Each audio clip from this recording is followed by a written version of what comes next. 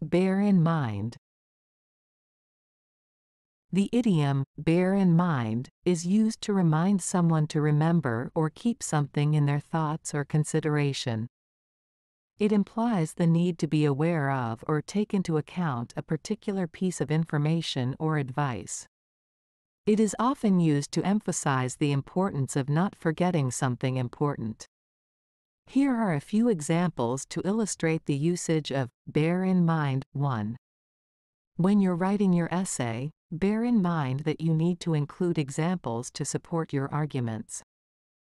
This example implies that the person should remember or keep in mind the importance of including examples in their essay.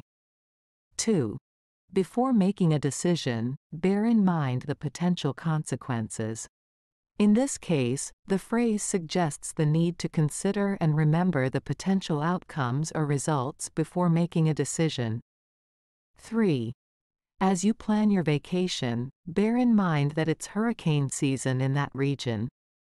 Here, the idiom advises the person to remember or keep in mind the fact that there is a possibility of hurricanes occurring during the planned vacation period. 4. When negotiating a contract, bear in mind the interests of both parties.